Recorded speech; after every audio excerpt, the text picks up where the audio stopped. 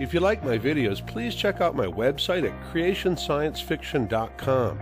You'll find articles on creationism there, as well as my blog. I also have a Creation Science Fiction Facebook page now, too. Good evening, folks. Ken Hovind here and the crew at Dinosaur Adventureland in Lenox, Alabama. Thank you so much for joining us. We're the folks who believe the Bible is true and the evolution theory is the dumbest and most dangerous religion, and it is a religion, in the history of planet Earth.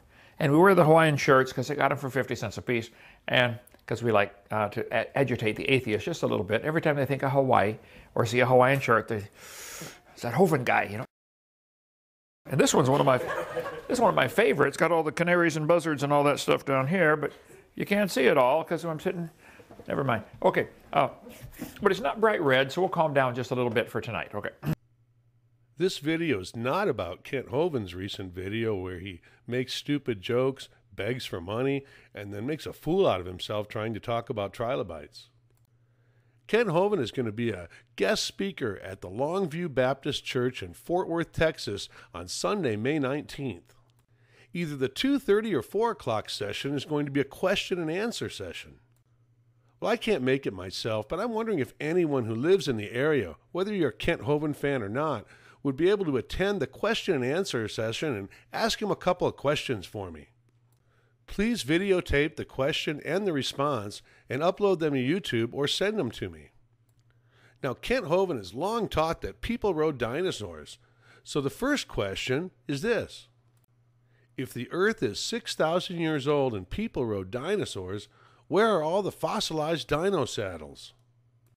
Now, Kent has also taught for years that the Bible is scientifically accurate. We defend the position that the Bible is literally true and scientifically accurate in every detail. So here's the second question. If the Bible is scientifically accurate, why do none of the scientific dating methods used to date the Earth give an age of around 6,000 years? Now, let's not have this turn into heckling. These are serious questions.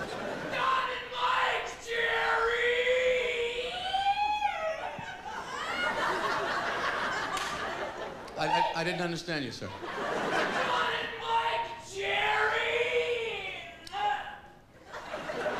No, I was right the first time. I don't understand you. Well, thank you, sir, whatever that was.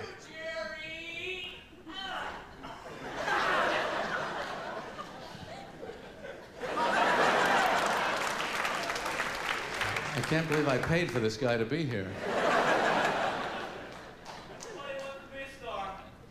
Yeah. Well, we got the Three Stooges here, looks like.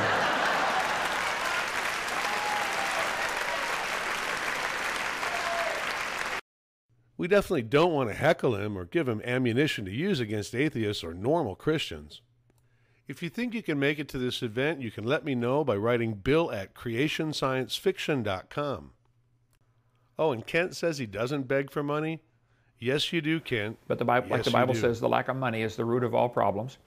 That's in 2 Opinions, chapter 5, I believe. But help us to open for free.